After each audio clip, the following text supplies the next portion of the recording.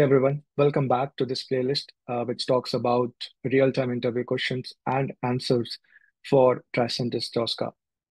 Now, the next question, which we are going to discuss about, is more of a generic question, which you will come across if you are interviewing for Tosca or for some other tool. So in this question, you will be asked, what will you do when you have got less time to automate a particular number of scenarios? Or the other version of this could be if you have got this much amount of time and you have to execute this many number of scenarios, you cannot complete it within the time, then what will be your approach, right? So there are so many moving parts in this question, and you need to consider different factors, the solutions which you can talk about, and then the improvements in the overall testing process so that this can be handled in a better way the next time. So keep all of this in mind when you're trying to answer this particular question. So let's talk about some of the points which could help you in answering this particular question. So the first thing which you can talk about specifically when you are talking about Tosca, Tosca is built upon the risk-based framework, right? So whatever test cases you create or the execution list or requirements which you create, you have to consider the risk-based approach. And this is very effective in this particular scenario because you have got a number of scenarios. Say, for example, you have got 100 scenarios, but you can only automate or execute 50 scenarios in the given amount of time. So what do you do in this type of scenario, right? So you follow the risk-based approach, which means you need to automate the features or functionalities which have got the highest risk for the client or the customer, right? So first, you will be automating or executing those high risk scenarios, and then you'll be focusing on the low risk scenarios. And that is what is the risk-based approach or the risk-based testing approach, which we need to follow in this particular scenario, because we have got less amount of time and we have to execute more number of scenarios, right? The next solution which you can propose is to have parallel execution in your project. So with parallel execution, we can execute many different scenarios parallelly across different machines. This will not only save time, but we can execute more scenarios in the same amount of time. This is only possible when you have got parallel execution in place.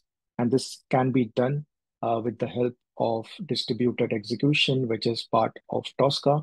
So once we have set up the distributed execution, we can parallelly execute our scenarios much faster and in minimum amount of time. Now, the next point which you can talk about is more related to the agile process. So we have got different sprints in agile project. So if we are not able to complete any stories in a particular sprint, we always defer it to the next sprint.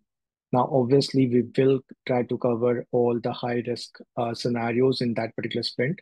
But whatever we are not able to cover, we can talk to the management and we can defer those particular stories or test cases into the next sprint. Now, the next 2 points is more from management perspective, where we have to share feedback, and also we need to improve our planning process, right? So we have to share proper feedback to our stakeholders and our clients that this is the amount of functionality which can be delivered in this particular sprint. And these are the high risk scenarios, so which we are covering in this particular sprint, but the remaining things will be covered in the coming up sprints. So continuous feedback is very important in this kind of scenarios so that the customers and the stakeholders are aware of the whole process and also the current status of all the stories, right? Now, talking about the last point, which is improving the overall planning process. So, in this, we should plan our activities and the amount of work which we are taking in a particular sprint. If we are not able to automate those many number of scenarios, we should not include them in the current sprint, right? So, we should plan based on the available resources, and then we should already have a plan in place, like how many test cases can be automated in a particular amount of time. Depending on that, we should plan to pick up the features or functionalities which can be delivered in a particular amount of time. So all of these points can be discussed in this particular question. It covers almost all the different answers. It provides the interviewer with different options or solutions which can be implemented in such a scenario. And then it talks about how to manage the sprint process, or how to manage the planning, sharing feedback with your stakeholders or managers. So overall, it talks about all the points which the interviewer is looking for.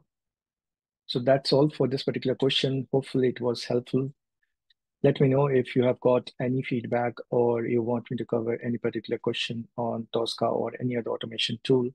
I will make sure that I include it in my coming up sessions. So thanks for listening to me. Keep watching and keep learning Tosca.